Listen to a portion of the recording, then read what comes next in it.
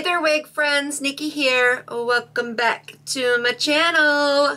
I upload on Mondays, Thursdays, Fridays, and I also do surprise uploads. So please join the party. All you have to do is click that subscribe button down below.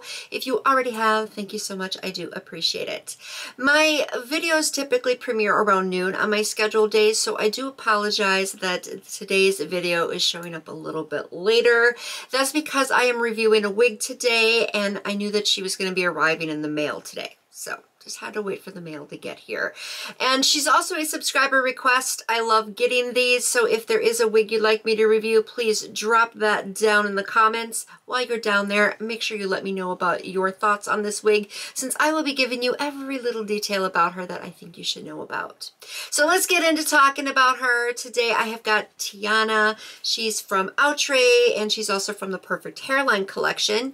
She is a 13x4 lace front. The color I have her in is DR4/Tiramisu. I'll be honest, she doesn't come in very many colors. 6 colors. I don't think that's the greatest selection, but at least the ones that she is available in are pretty. And she is heat safe up to 400 degrees Fahrenheit. I picked her up from sogoodbb for $35.99. And this here is Tianna. I'm always up for a bob, you know that. So let me show you her cap construction here. Really nice lace here in the front, looks transparent. It is HD after all. She does have some baby hairs going on. And on the inside, if I can get it flipped out, inside out here, she does have the attached elastic band. You can see all that lace for free parting. She has a 1 comb here, a 1 comb over here, and then she does also have a comb in the back. She also comes with adjustable straps and the mesh lining. So let me see what her stretchability is like. It's not bad, actually. I can live with that.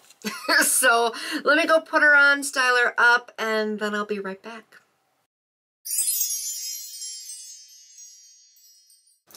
All right, everybody, are you ready to hear about Tianna? Well, that is what I'm here to do, to tell you about her. She's a bob. You know I love that. I'm a huge lover of bobs. I think they're great everyday type styles. In fact, if you're ever on the fence as to which wig to wear, just reach for a bob. You can't go wrong with it. The only problem is now I fit the stereotype of a Karen. Why do they have to give Karens bobs? That just ruined the hairstyle for me. I'm not a Karen, by the way. All right, moving forward, her cut I do like. I think it's a nice cut, but it isn't what I thought it was going to be. In the photo, she appears to have more of a blunt cut going on. See that right here? And even in this picture, there is a slight curvature, but it's still blunt. Yet that's not what I'm really getting with her. Now, I do have some of the hair to the back, but you can see that it has that natural curvature to it, which, like I said, I like. It's pretty, but I think you'll be really disappointed if you were expecting that blunt cut. And that's why I think she reminds me a lot of Danita. They both are 13x4s from the Perfect Hairline. Even the colors are very similar between this one and the DR6 Champagne Fizz that I had her in. I do see a difference in the density, though. I think that Danita was slightly fuller. Now, let me grab all the hair here, and you can see her density is still really good. Don't get me wrong on that. Really good, natural, full density. So if you do like thicker hair, I think you will like Tianna. And her length is about 18 inches. And I think she even looks a little longer on me than the stock card photo, too. Just my opinion. But 18 inches is what I'm putting her at. That's a great length. And there is no layering going on here. This color, fabulous. It is a great shade to go with. I think it looks professional, really nicely blended. You got the number 4 root, and you can see how well it mixes down into this blonde shade here. Love the tones they have in this color. It's gorgeous. Gorgeous. And look at this luster. Oh my God. Yeah. Looks healthy. That's the kind of luster I really like to see. I don't see any dullness or wiggy shine going on with her. And I'm going to spin around so you can see her from the back.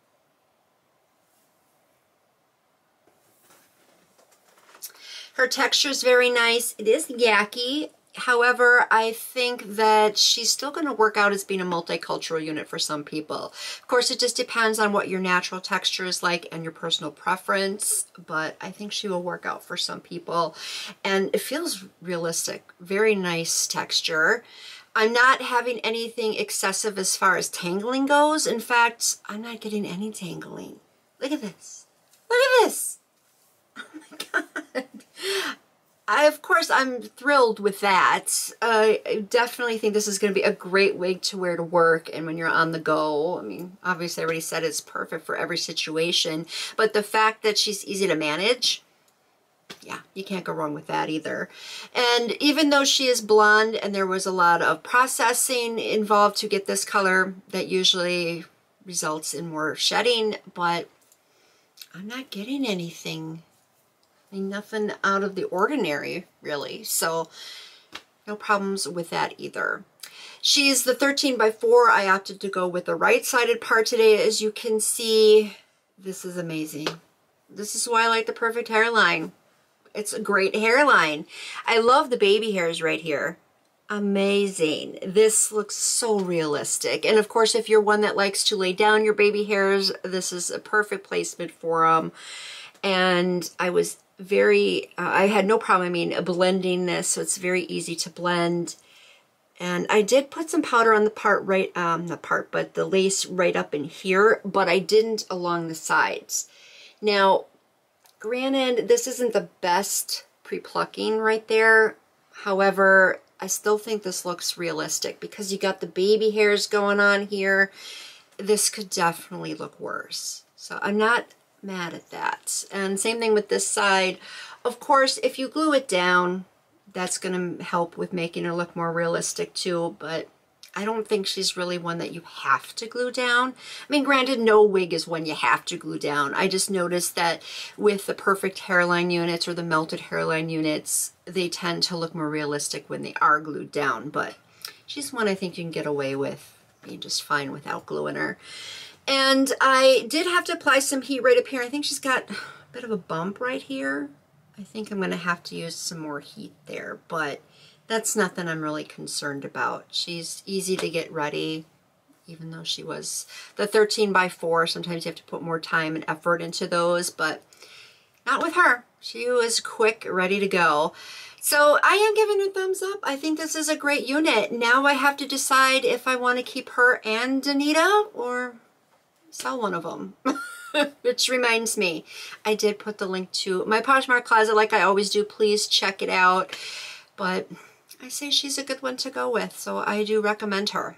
So, and that's what I have to say about Tianna. I'm really glad that somebody asked me to review her. Otherwise, I think that she would have went under my radar. So that's it for today. Thank you guys for watching, and I will just see you in my next video. So until next time, bye-bye.